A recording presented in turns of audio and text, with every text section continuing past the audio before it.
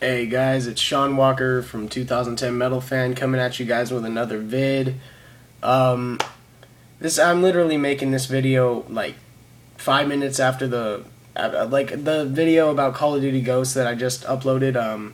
I just now uploaded it like 5 minutes ago, but I forgot to mention something, and I thought I'd better mention it in a video of its own because out of respect for whom it's going to be based upon. Okay.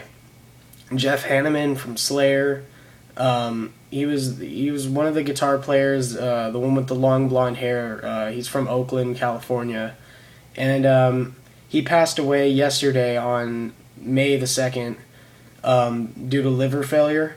And he was found in his house in around Southern California, Los Angeles area. And I was watching the Revolver Golden God Awards on my Xbox last night.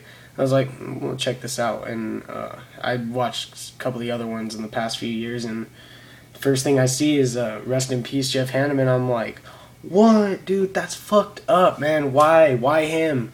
Why does it always have to be the good musicians that die? Not get killed, die.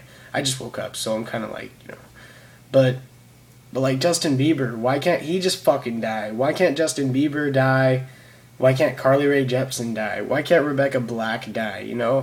Take those motherfuckers. We don't need those motherfuckers infesting the world with all its fucking poppy garbage, The people like Jeff Hanneman are the people we need, and I know he was sick. He had liver failure. Shit just happens.